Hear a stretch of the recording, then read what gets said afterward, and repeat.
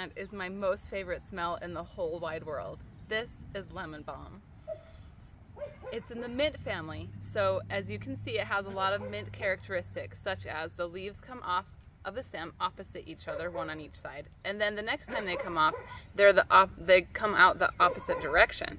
So they're opposite, and then they alternate going up the stem, east-west, north-south, east-west, north-south. They also have really square stems, so you probably can't see the stem, but you can see as I rotate it that it's flicking from side to side.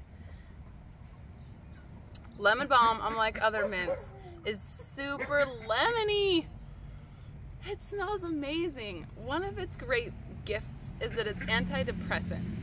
That smell just really gladdens the heart.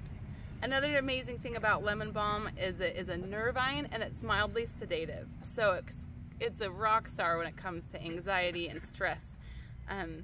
It also can be used for a lot of other mental health disorders, even things like ADD and hyperactivity.